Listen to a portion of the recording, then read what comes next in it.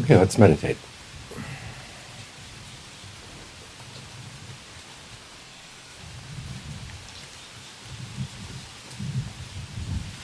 And John Suwad used to say when we started to meditate, put your mind in the right attitude.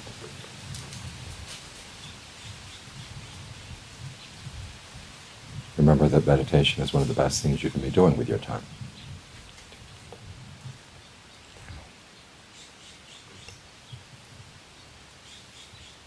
You're working on your mind, which is the source of all things in your life. All the happiness, all the pain, they come eventually from your own mind. You may say that there are pleasant things outside, there are painful things outside. But the pleasure and the pain that come deep into the mind are the things that are created by the mind itself as it deals with outside pleasures and outside pains. In other words, there can be pleasures outside and you can still suffer. There can be pains outside and you can still be perfectly fine.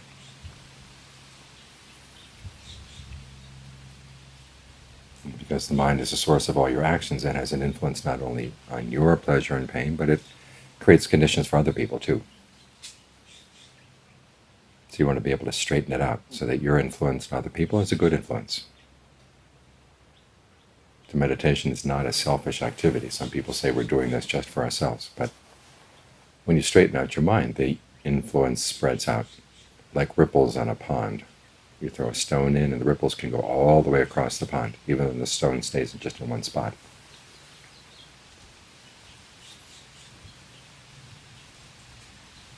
So try to bring a cheerful attitude into meditation. If events in the day are not making you cheerful, just remind yourself this is your special time. Time that you can focus on your mind directly, without any outside interference. Get to know your mind very thoroughly. So to know the mind, we need to bring it to one spot. And that's why we focus on the breath. The breath is one spot right here in the present moment. There's no future breath you can watch. There's no past breath you can watch. You can only watch the present. So when you're with the breath, you're in the present moment. And that means you have access to your mind in the present moment as well. Your frame of reference isn't pulling you away. So stay right here. Feel the breath coming in, feel the breath going out. Try to feel it as deeply into the body as you can. This provides you with your grounding. If you're focused only on one spot, it's very easy for that spot to move. And especially if you're planning to be able to take your concentration into the rest of your life. It can't be just a one-spotted concentration or one-point concentration.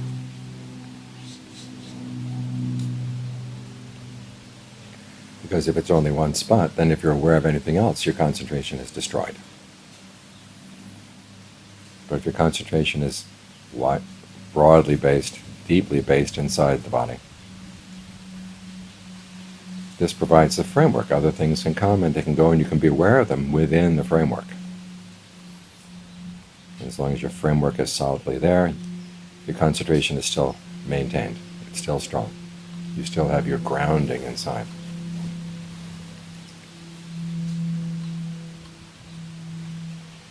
So breathe deeply into the body. Try to be fully aware of the body. You can think of the body all at once, or you can go through it section by section.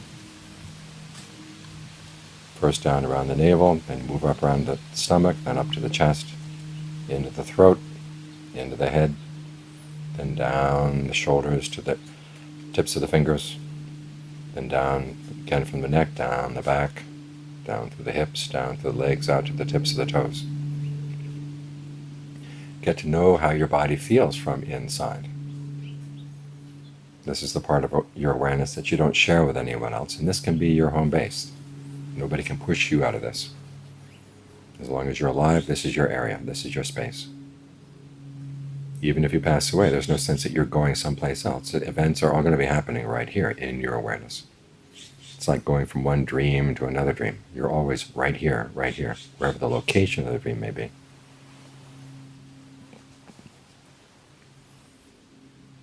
So this is the spot where we live. When we die, this is the spot where it happens. And when we're reborn, this is where the spot where it happens. So you want to get to know this spot really well. Your mind, your awareness, right here, right now. And give yourself this large frame. Once you've been through the body in that survey a couple of times, see if you can focus your attention on one spot and then from that one spot spread out to fill the whole body and stay with the whole body.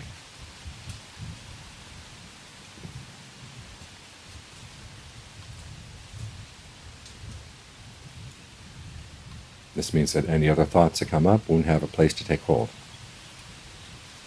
If you shrink your awareness down to focus on them, okay, they've taken hold of you. Because you took hold of them. So you don't have to take hold of your thoughts.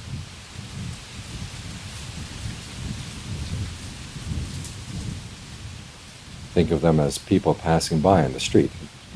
You're not responsible for greeting everybody you pass on the street. You greet only the people you know will be good to talk to. It's the same with your thoughts. You don't have to engage every thought that comes in your mind. You don't have to take responsibility for every thought that comes in your mind. A lot of this stuff comes from your past actions.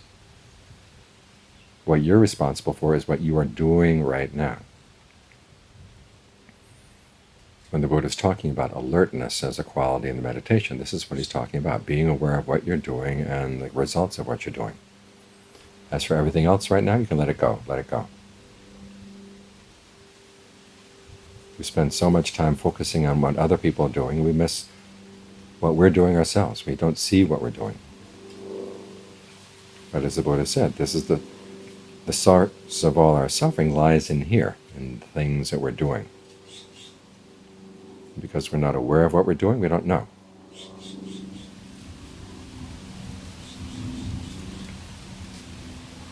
We don't know what we're doing, we don't know the results of what we're doing. And so often there's a level of stress in the mind that we just take for granted. This is the way things have to be, we think. Actually, it's the mind's own activities that are creating that stress. This is when the Buddha is talking about inconstancy. This is what he wants you to look at, that the fact that your actions are inconstant and the level of stress inside your mind is inconstant. It goes up, goes down, goes up and down, depending on what you're doing. And to see the connection, you have to get everything else really, really clear, really, really still. So that the little movements of the mind will be visible. So, develop this full body awareness and try to make it full body, keep it full body, as long as you can. That one part of the mind will say this isn't entertaining or nothing's happening. But a lot of things you want to see in the world, a lot of things you want to understand require that you learn how to wait. Take time to be very still, to provide the circumstances, to provide the environment in which you can see what you want to see.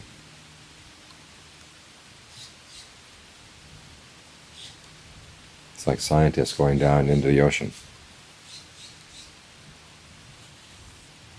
They want to study the plant life there, they want to study the animal life there. Some days they go down and they don't see anything at all.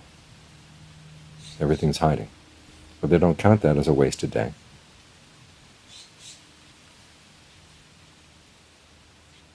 And they don't give up. They say, well, let's go back the next day. Maybe we're at the wrong spot. We move the spot a little bit. Or maybe they didn't know what to look for, so they have to look more carefully. Because sometimes you look on the ocean floor and what looks like rocks are actually kinds of animals that have learned how to disguise themselves.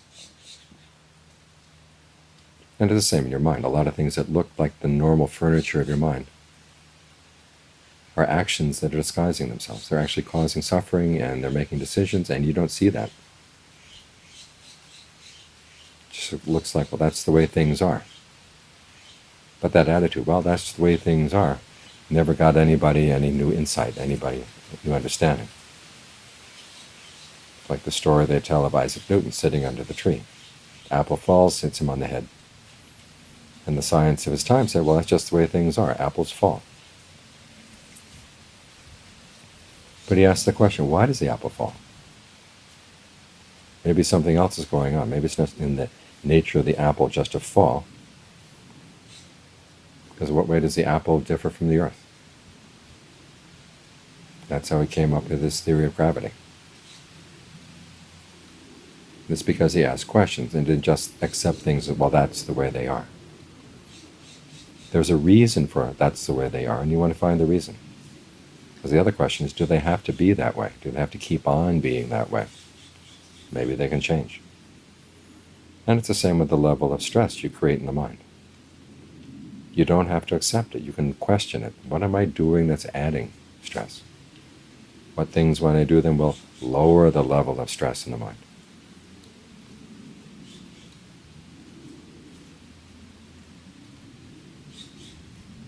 Learn to think in terms of actions, especially your own action.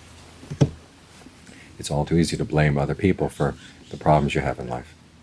And sometimes your external problems are caused by other people, but your internal problems, people don't have to cause them. You don't have to make them responsible. In fact, if you make them responsible, there's very little chance that you're going to be able to cure your own problems, heal the wounds in the mind. So it's not like you're taking blame for your own suffering. It's simply that you're saying, look, I'm doing something that's wrong and I can change it. This teaching is meant to give you power. Power over your own mind, over your own thoughts. So when a thought comes into the mind, you're not its slave. You can look at it and say, this is something I don't want to get involved with, and it will dissolve away from lack of interest. Other thoughts, you encourage them. Thoughts that deal with renunciation, thoughts that deal with goodwill, thoughts that deal with trying to develop yourself in the path. These are all good thoughts. It's not like we're trying to get rid of all thinking. We use thinking as part of the path. But we have to learn how to use it skillfully. So again, you want to look at what you're doing, how you're thinking, how you're talking to yourself, the labels you put on things. A pain comes up, how do you label it? Is the way you're labeling the pain causing the trouble? Can you change the label?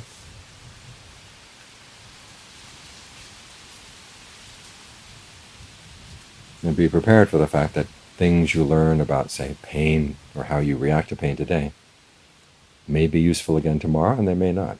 Because after all, your mind is a very complex phenomenon. It's like a huge corporation in here. Lots of people in lots of different offices with lots of different views. Some people in some offices have the view from the upper story, some are down in the basement, can't see very much. But everybody's sending emails to everybody else. Everybody's sending line to everybody else. So you take care of one problem employee in your corporation today, and you will find there's another one someplace else in the corporation tomorrow. This is going to take time to sort this out. Get everybody in the corporation well trained so as not to cause any extra stress and suffering.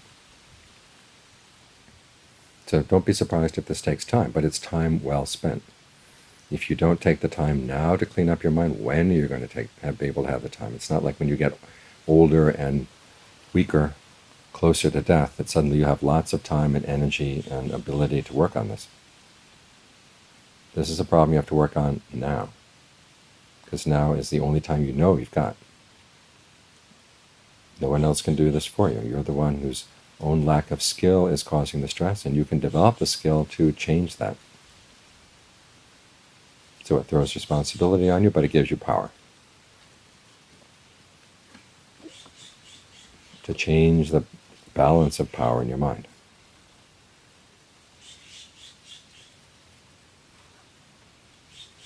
So with things changing in the mind, you want to take advantage of that so that you have the power to change things well. And it starts right here, learning how to observe your mind in the present moment as it centers on the breath, as it gathers around the breath.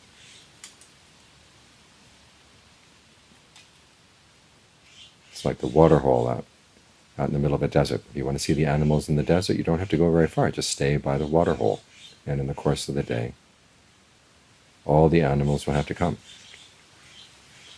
Everything in your mind can be seen right here, right around the breath. So stake out this as your territory. Stay here as continually as you can. Even when you get up and go away from the meditation, try to have a sense of your body the energy in the body, keeping it relaxed as you go through the day. So if anything unusual comes up in the mind, there'll be a stirring in the breath, you'll know, okay, there's an issue. And you'll be in a better position to deal with it, and not just have to carry that stress and suffering around until the next time you meditate. You can see what you're doing to add to the stress right then you can drop it. This is why it's good for us to practice alone like this, or out in an isolated place like this, because you don't have the distraction of having to deal with other people at the same time. You can work on your own mind right now. You got the time, you got the opportunity. The weather's a little warm, but the breeze is nice.